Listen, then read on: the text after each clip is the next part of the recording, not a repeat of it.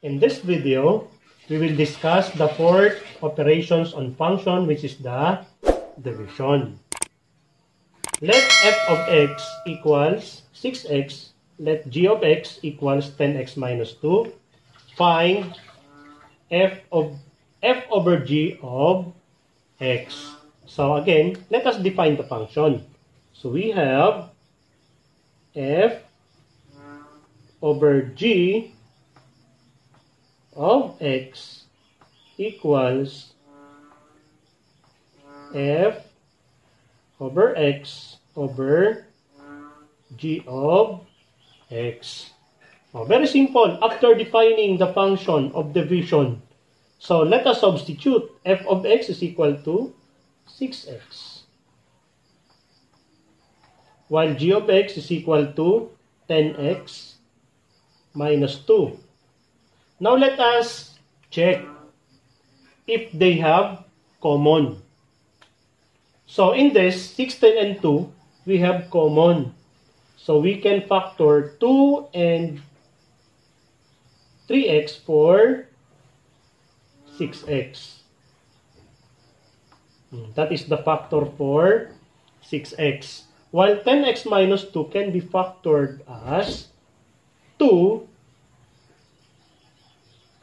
multiplied by 10x divided by 2 is 5x. Negative 2 divided by 2 is negative 1. Then 2 is common, cancel. Therefore, the answer now is 3x over 5x minus 1. And just because we have the denominator 5x minus 1, there is a possibility that the denominator will be having a 0. If the denominator is 0, the function will become undefined, so it will not be accepted. So, we will be having a restriction. So, what is the restriction? Supposed to be the answer is 3x 5x over 5x minus 1. So, we get the 0. 5x minus 1 is equal to 0. So, 5x is equal to positive 1 transpose. Divide it by 5, both sides. So, x therefore is equal to positive 1/5. And just because we determined already the 0 of the denominator 5x minus 1 is 1/5, so therefore, we said that f over g of x equals 3x over 5x minus 1, where x must not be equal to 1 over 5. So that is our value of the function. All the domains, all the inputs can be substituted to x except 1/5. Just because 1/5 will become 0 of the function, which will become undefined.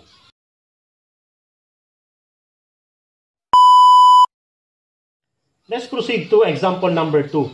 Let f of x equals 2x plus 8, g of x equals x squared plus 6x plus 8. Find f of g of x. Again, let us define. F over g of x equals f of x over g of x. By substitution, f of x is 2x plus 8. G of x is x squared plus 6x plus 8. By factoring, what is common to the numerator is 2. 2x divided by 2 is x. 8 divided by 2 is 4. Therefore, 2x plus 8 is equivalent to 2 quantity x plus 4. By trial and error, or the so-called TAI method, trial and error, the factors of x squared are x and x. Since the last term is positive, the middle term is positive, therefore the signs are positive and positive. The factors of 8 whose sum is 6 is 4 and 2. To check, 4 times x is 4x, x times 2 is 2x, 4 plus 2 is 6x. So therefore, that is correct. Is there any like terms on the numerator and denominator?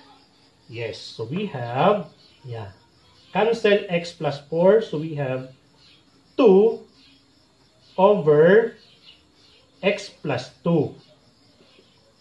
In all the domains of x except x is not equal to negative 2. Just because negative 2 is the zeros of the function. So that is now our f of g, f over g over x.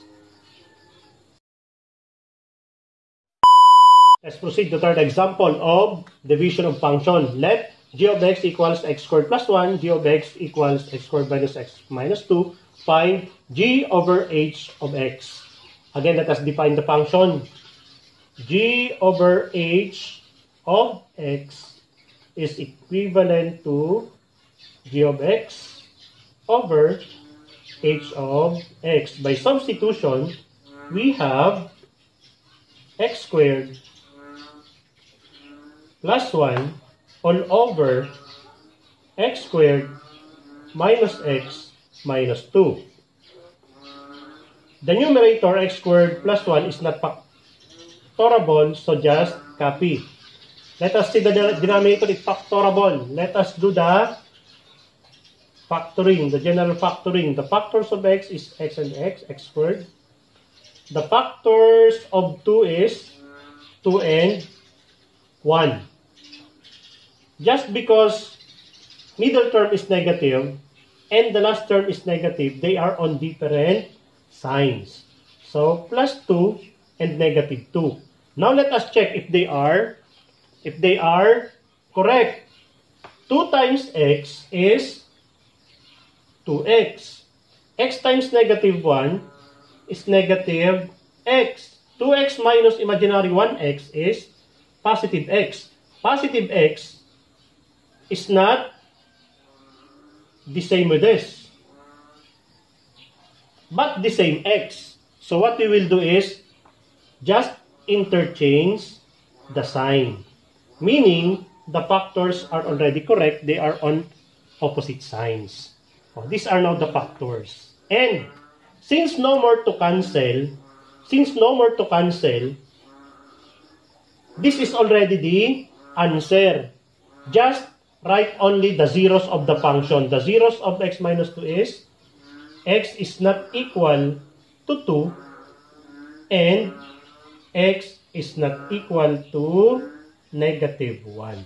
So that is now the g over h of x.